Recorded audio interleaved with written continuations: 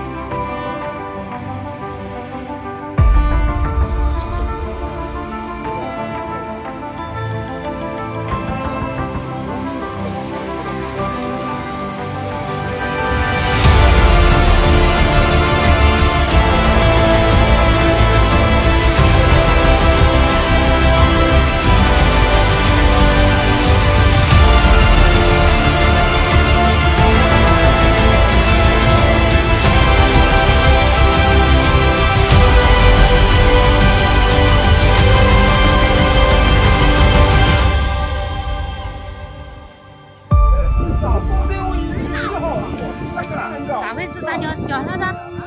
他叫什么？这是什么天气啊？哇靠，这个天怎么了？